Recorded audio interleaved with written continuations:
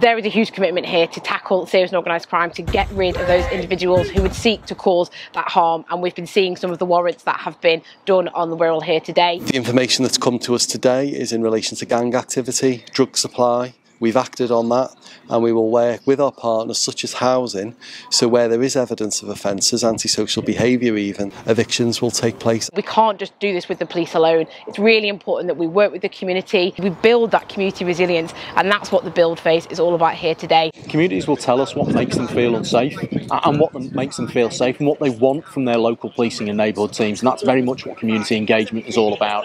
And our commitment to communities is, where they're talking to us, we will listen and we will act. There's going to be lots more work going on, engaging with the community, investing in them to make sure that we stamp out this organised crime for good.